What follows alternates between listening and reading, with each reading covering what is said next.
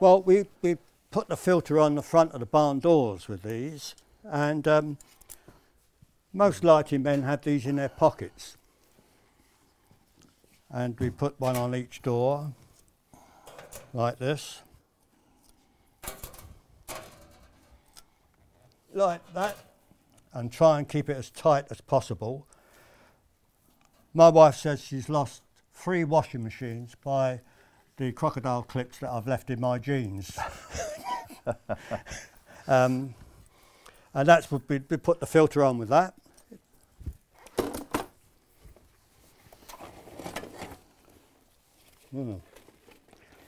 Oh, where's the sit? Oh, no, here we You've go. got whole rolls here, yeah.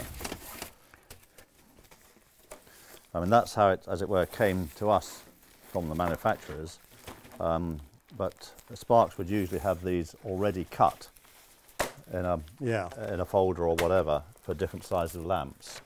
Because if I suddenly said, I want you to put blue on all those lamps, and I saw Alan getting this out of the truck and a pair of scissors, I'd be doing, what's going on here? I mean, they'd be pre-cut in different sizes, so they'll be used very quickly.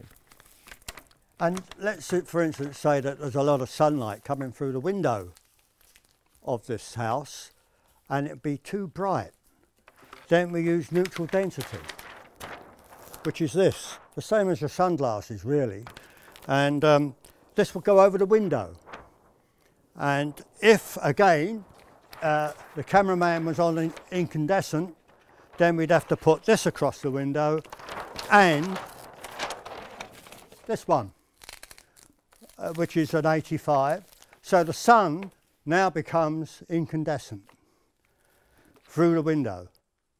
If it's too bright, more of that. More of that.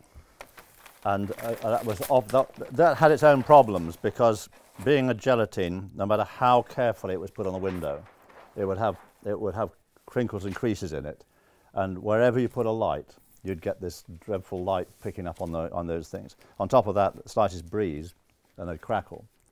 What we always wanted to use was the Perspex version of these, which is solid, but of course that's very expensive, and what's more, has to be literally prepared and cut beforehand to fit the window.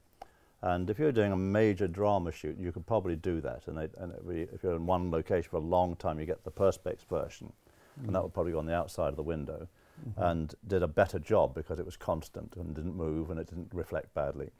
But 90 times we're using this time, 90% of the time. And but one problem with that was the Perspex is you couldn't put it on the inside of the house, because all the picture frame would go dark and look unusual. Yeah. So if you were on the ground floor, all very good, you could get up there and put it in a window.